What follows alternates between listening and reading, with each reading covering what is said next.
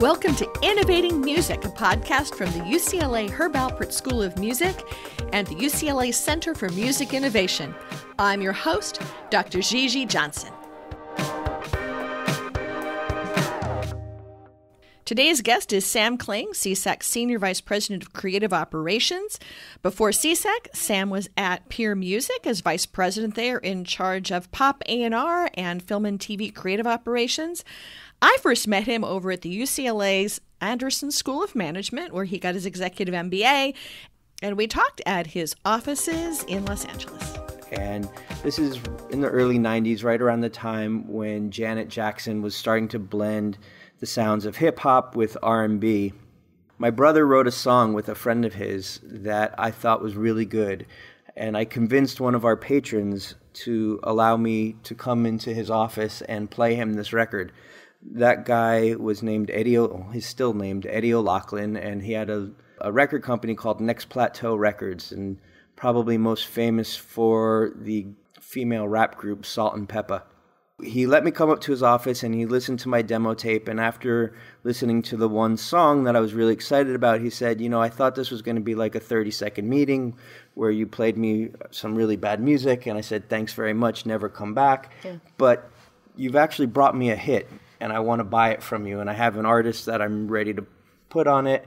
And I had no idea what to do. I had no expectation of that being the result of this meeting. I dug into my book of New York City street hustle and started trying to bargain from a position of power and making sure that my brother who wrote the song would produce it and we'd get paid. And he's like, absolutely, we're going to take care of you. We're going to put us in touch with your lawyer. And that opened a door for me in the music industry, and I never looked back. So how did you get from that to being part of much more formal organizations that have been trying to deal with the changing music industry? So once I knew that my brother, who was my first client and my beginning in the music industry was as an artist, producer, songwriter, manager, and that lasted from about 1993 through 2004. Once I understood that I had good product, I was able to convince people to take meetings with me. I very quickly built a big Rolodex of powerful A&R people. And that's a story that I love to tell, is that in the late 90s, I could get the three heads of Interscope Records on the phone. I could get the CEO of Atlantic Records on the phone, and I could get the CEO of Island Records on the phone. And that was a pretty amazing position to be in when you're, a 20-something-year-old knucklehead trying to blaze careers for your roster. Well, soon after Polygram sold to Universal, it all began to change, and there's a dramatic shifting of power in the music industry at that time. And then that was soon, I guess, almost a perfect storm backed up by Napster. So between these transactions that were happening on a high-line business level and then the shifting or the removal of the gate, the destruction of the gatekeeping process in distribution of music, there was a major paradigm shift, and I was not at all prepared to handle that. Was anybody prepared well to handle it? Some people did better than others. Okay. All right. Just grinded out a career for the next 3 years and realized that my personal management company wasn't really going anywhere.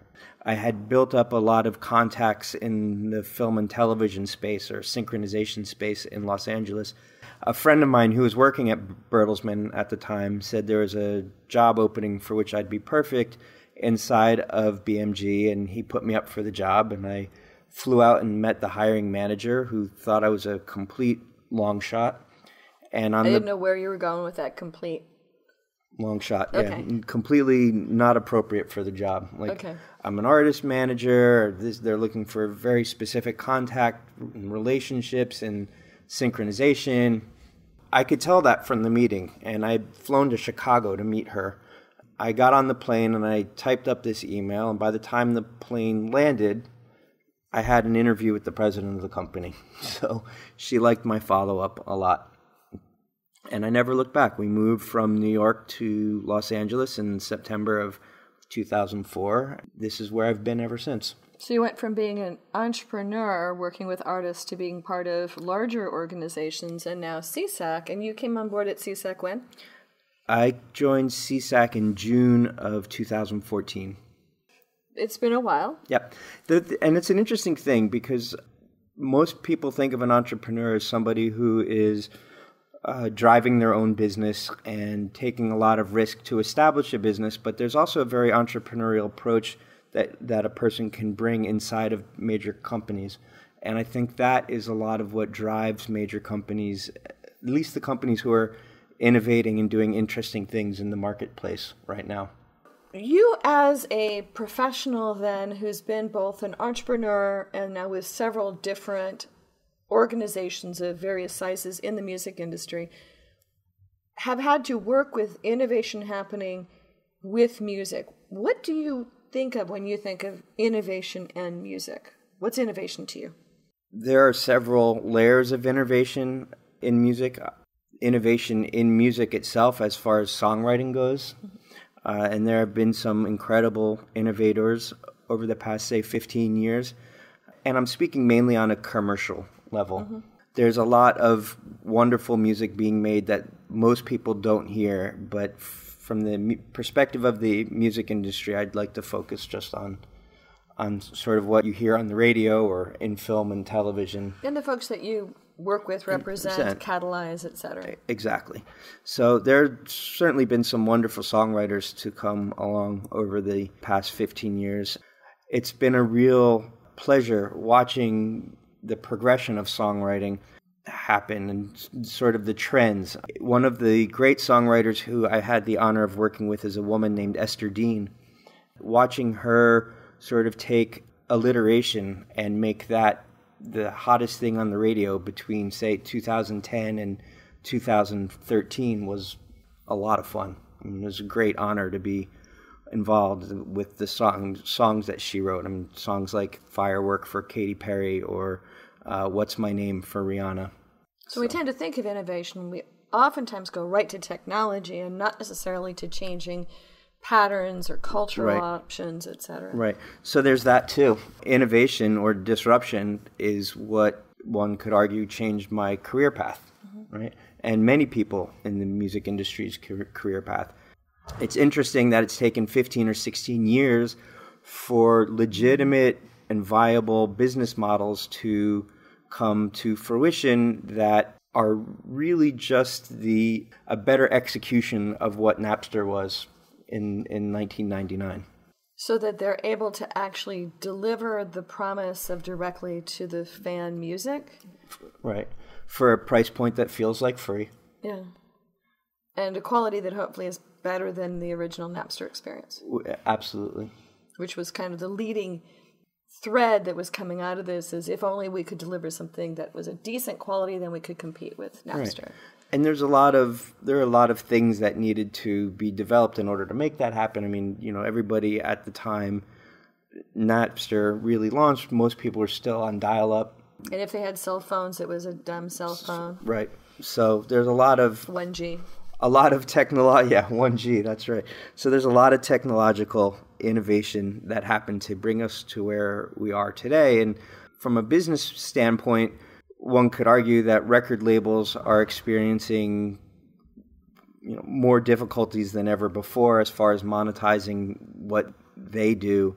Music publishers, their income streams are transitioning, and music licensing remains pretty much the same, but it will also transition. One could argue that the innovation has not necessarily led to a broader or more robust music industry per se, but it certainly has led to a broader and more robust tech-related music industry. Is it the tech that then drives the innovation, or the tech becomes a way that a new pattern is possible but may not actually catch on, or may catch on later? Historically, the modern music industry has always been driven by technology. The first machination of that is really the player piano, right? And I mean, I don't know if this is widely known information, but... And that's just a few years ago. Just a few years ago, yeah. Slightly before I was born. Okay. So the music industry has always been technologically driven from the time of the player piano through the invention of the turntable and then tape and then... And the jukebox, actually, someplace in between. Because that sets some of the rules we actually still live by in terms of music. Absolutely. As did safe haven laws and counterfeit records being sold at festivals. So we've had lots of different technologies that may or may not have caught on, that each of them sets a precedent? Correct. That we all live with the next technology that comes? Correct. SESAC's biggest competitors, and maybe competitors is not really a good word? Co-opetition? Yeah, co-opetition, that might be better. But ASCAP and BMI are governed by sets of laws that were written in the 1950s. Mm-hmm. Those are called consent decrees. And if you looked at the music industry in the 1950s versus now, you would argue, how is it possible for a company to operate in modern times using handcuffs designed from the 1950s? I think a lot of people are having that conversation in public right now. Not necessarily about your two co-opetition partners, but the fact that we're now looking at a lot of rules and regs that are still trying to deal with a business from the 1950s as well as a business from 2015 and 2016. Absolutely right. It's a hot topic. Internal innovation, we've got process innovation, we've got product in the marketplace. What are kind of the things that you see are the real areas that really are driving innovation right now in music all around? Well, I think the main innovation driver in music right now remains distribution. CD sales are all but dead, except for the one anomaly in Adele, as we've seen. Dead, or that the numbers have just continued to get swampy? I mean, if you look at the proportion, there's still CD sales happening, and it's bigger than vinyl, and heading in a different direction than vinyl. Yes, but far smaller than the amount of music consumed online. Mm-hmm. I should say it's an infinitesimal percentage of the music that's consumed online. That's what I mean by dead. The model is no longer ownership, it's access. Mm-hmm.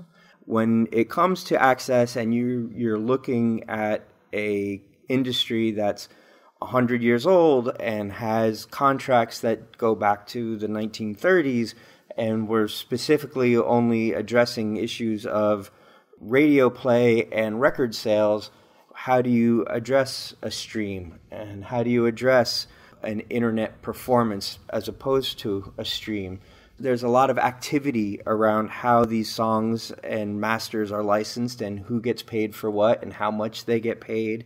It's a pretty exciting place to be in the industry. The way people experience music is also what's driving innovation.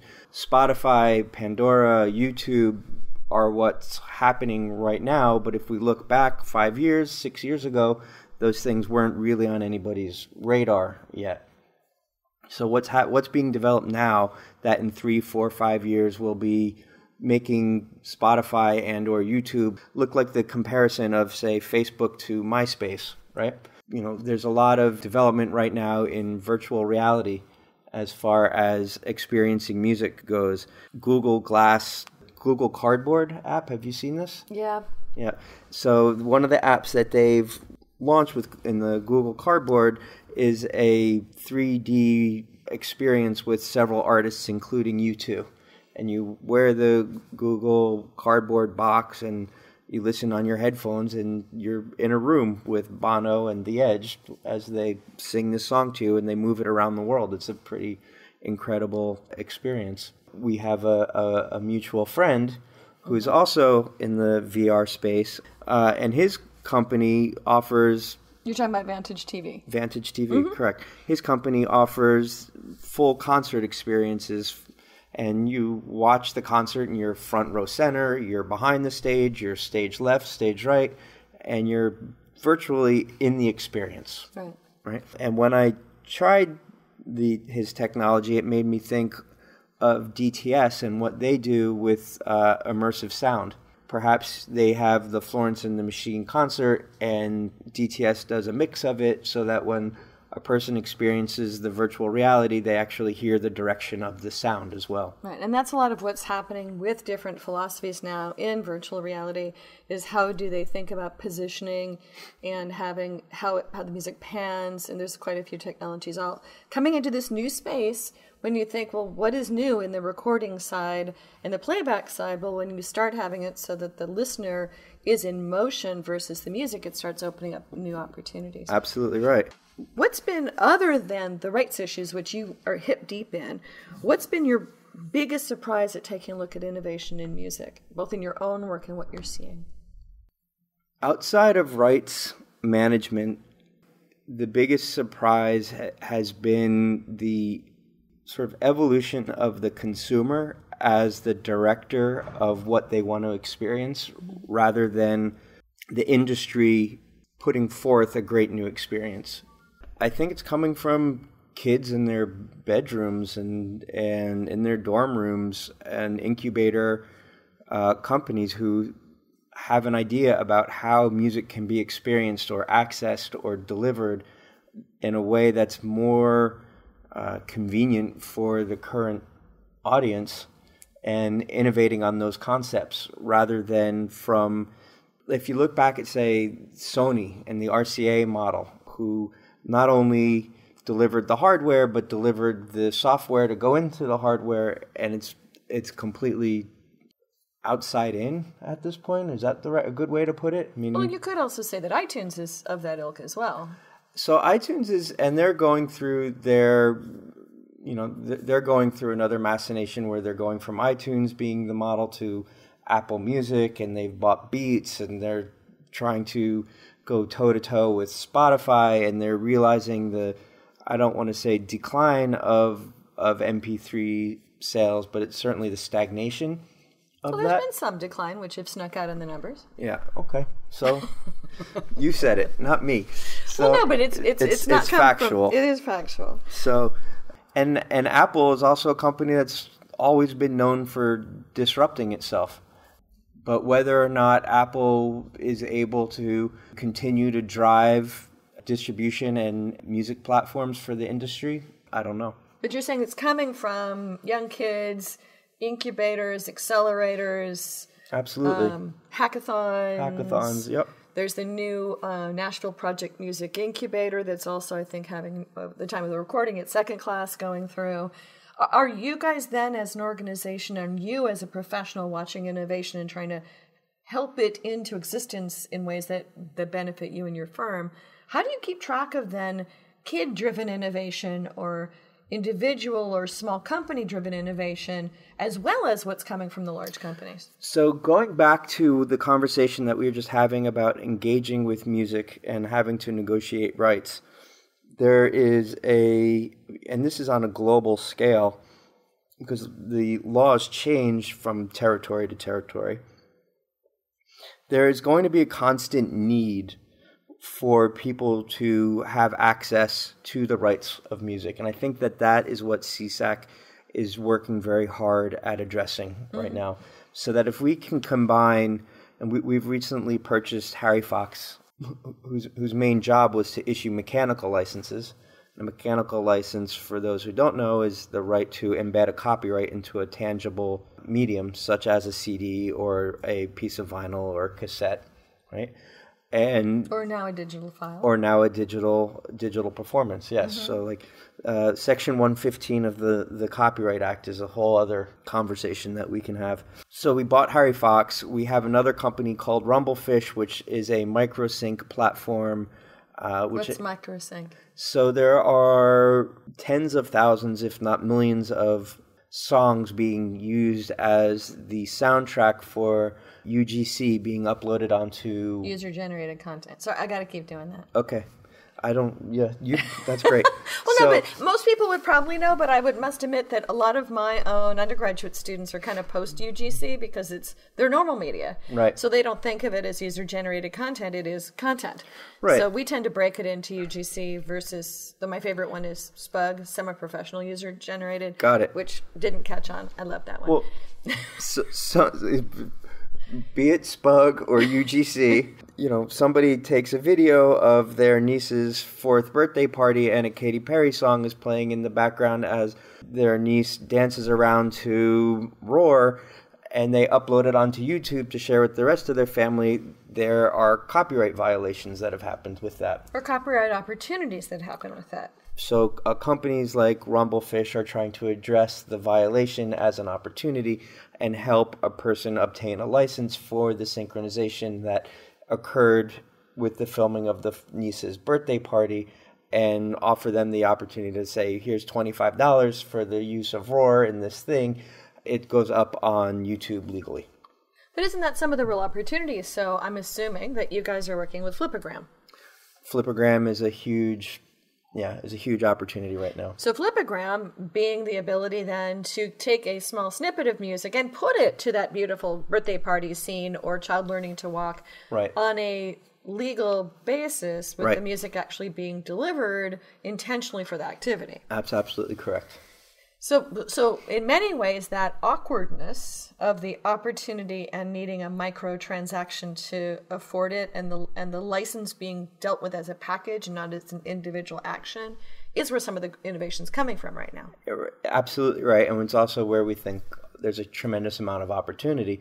But when you have music user, when a fan of music has literally the world's repertoire at its fingertips, and could be licensing or wanting to use something written by an artist in Brazil who happens to be through a myriad of contracts under license from Universal Music Group in Los Angeles and SESAC also here in Los Angeles. How does that person know how to obtain those rights? They don't. Right? Or they don't even know that it's an issue. Yeah. So the Flipagrams, the YouTubes, the Spotifys, all of these places are building businesses on the backs of music creators. They have to have ways to obtain the rights to music. And their biggest complaint will be that the music industry is so disorganized and so fragmented that there's no one easy way to license a song. Let's look at Dark Horse. Mm-hmm. Dark Horse, she's signed to Capitol, and it features an artist who happens to be signed to Columbia. Then there become 2 record companies involved.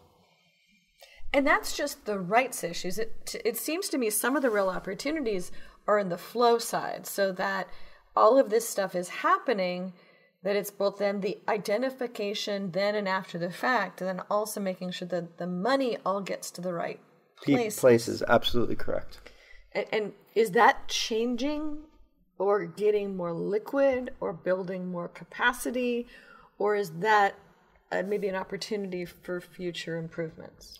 I think it's all of the above. I mean, that's certainly where the opportunity lies, and if we work at it and we are able to put together the right offerings, we can change the way that music is accessed and how the metadata that's attached either intentionally or unintentionally to a song gets transferred from creator to distributor to layperson who doesn't really want to know anything about it, but because of what they're doing, either on Flipagram or YouTube, has involved themselves in the music licensing process. Or then a technology company or a new channel that would like to be able to have that all feed in without having to learn everything from scratch and pay lawyer fees all over again. Correct. So, and then revenues coming from that new opportunity set that do need then to come into the pipe to get to artists wherever they are. That's and right. all their people. That's right. An interesting opportunity mess. So we talked about several opportunities and changes happening now. What are the next innovations coming, and what might need to be created to make this all work better? So that's one of the really exciting things about being in the music industry, because everybody thinks they know. When you have the ability to create these experiences, like we were talking about, from bedrooms or incubators or accelerators or hackathons, you don't know what's going to be next, but you know the problem that's going to come with whatever's next, right? And that problem continues to be access. And by access, I mean rights access. Mm-hmm. So that's what we're focused on. We've covered a lot of things. Thank you very much, Sam, for this great conversation. we've talked about a few companies in passing, but not talking about you guys. What would be 2 or 3 companies that you're excited about that or intrigued by that are changing music now or that you see coming in the future with the work they're doing? And I don't own stock in the company. I just have a friend who works there. I love what DTS is doing. I've connected not only the virtual reality company that we mentioned, but I've connected some of our artists with them so that DTS could provide them with... And DTS does? Immersive sound technology. Okay. As long as it's encapsulated with the immersive sound technology, you can listen on any set of headphones, and it literally sounds like you're sitting in the room with the performers. Without experiencing it, it's very hard to explain. I've introduced some of our artists with them so that DTS will provide them with free mixes of their next album in this immersive sound, and that's a win for everybody involved. On the synchronization level, there's a company called Choir that I absolutely... CHO... No, QWIRE. It's a business-to-business company, so it's not something that the general music consumption world would ever experience. But what they do is provide the ability for music rights holders to embed their copyrights and masters on a frame-by-frame basis in any film or television show, in which Choir is the sort of database that marries music to picture. And what does this do? This allows rights holders to license their music on a free market basis, but also gives the licensee the ability to have a direct relationship in a very streamlined manner with the rights holders. Why is that cool? Because if anybody who's worked in the synchronization process knows that there's 5 producers on a TV show, a director, a music supervisor, music editors. A lot of ears have to experience something matched to picture before it actually gets locked to picture. And then there's a whole slew of clearance people on both the TV studio side as well as the rights holder side that needs to go out for approvals on those things.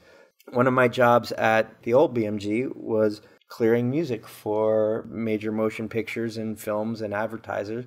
And when you have an artist or a songwriter who co-writes something with 3 or 4 different writers who may or may not be published by the same person, by the same entity, you have to go out to a number of different publishers, and then each one of them has to go to the songwriter and get an approval, right? So it's a long, arduous process that's not clean and easy, and Choir is helping to clean that process up. Cool. Any last thoughts as we wrap up? As hard as it is to be a musician in today's world, or to be a record company, or to be a music publisher in today's world, there's not a better time in the history of music to be in the business. It's incredibly exciting, and there's tremendous amount of opportunity. We may not have another Beatles, and you may not have artists and songwriters who become billionaires by being artists and songwriters. They may have to do what Dre has done to become a billionaire, but the opportunity exists, and there's never been a better time. Great. Thank you very much, Sam. Thank you. It's a lot of fun. Good. Well, that wraps up this podcast. Many thanks to the UCLA Herb Alpert School of Music and the UCLA Center for Music Innovation for being our hosts of this ongoing series. You can subscribe to us in all the usual places, or you can come find us at innovation.schoolofmusic.ucla.edu. Join us again to follow the other adventures that we will be tracking down in Innovating Music. Thanks again.